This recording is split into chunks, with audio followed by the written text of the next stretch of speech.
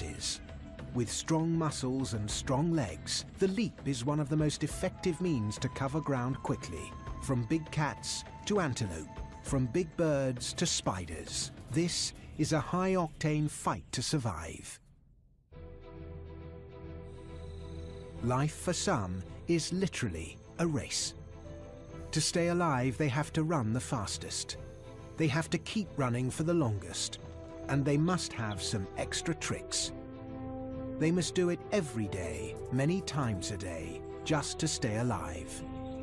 And the best place for running is where there's lots of space. The vast savannas of Africa, the open prairies of America, and the great red deserts of Australia.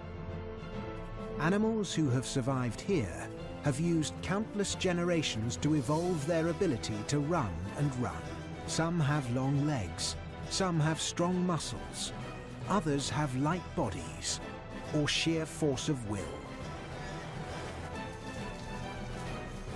The need to run has led to a huge range of sizes and shapes. But all have one thing that links them. To win, they must run like the wind.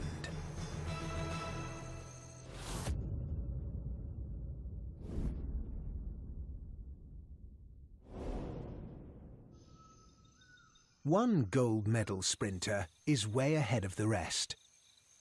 Every detail of his body is built for speed. The cheetah. These big cats live where competition for predator and prey is at its most intense.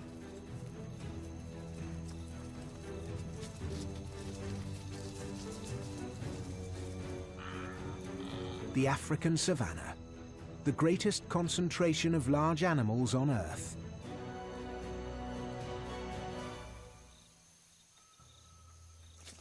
The herds here contain almost 2 million wildebeest, zebra, and gazelle. And this is the big cat that can outrun them all. He is slim and light, with long legs built for sprinting. A lone male is hungry.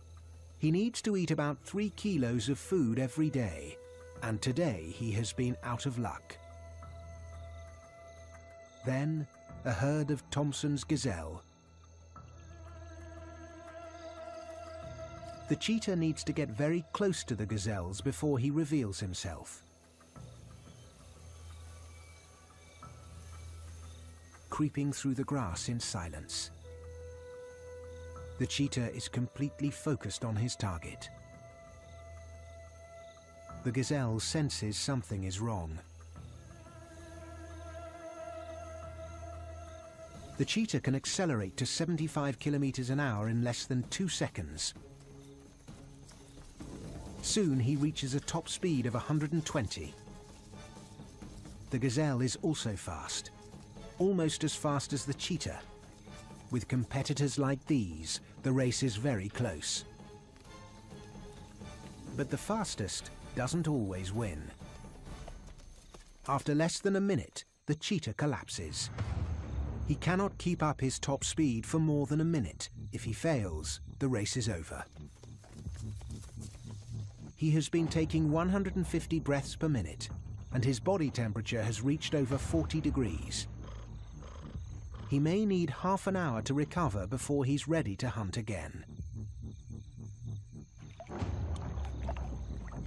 The Thompson's gazelle has escaped this time. Cheetahs hunt by sight. They have a wide-angle field of view and extremely sharp vision.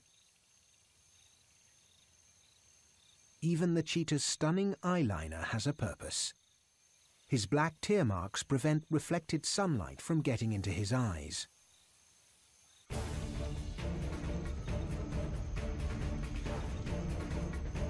The Thompson's gazelle.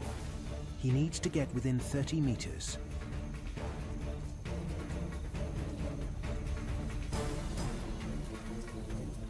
Then he's off.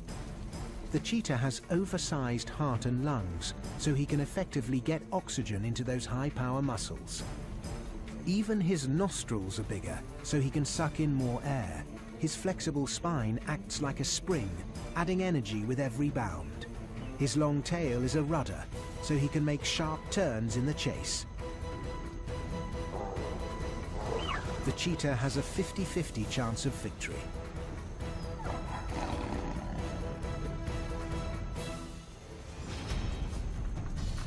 Cheetahs kill by suffocating the prey with a firm bite on the neck. The cheetah gets a meal. He lives to race another day.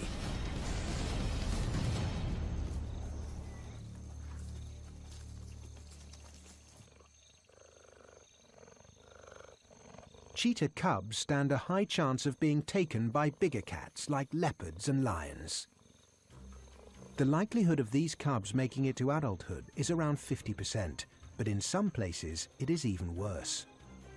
In the densely populated Serengeti, only 1 in 10 cubs will survive to become adults. These young cheetahs have a lot to learn. The mother will remain with them to teach them everything she knows.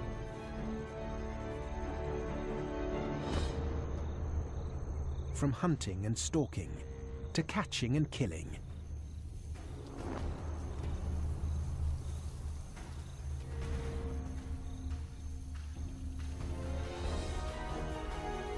After 18 months, the female leaves her cubs. Now it's up to them to run the daily high-speed races to survive.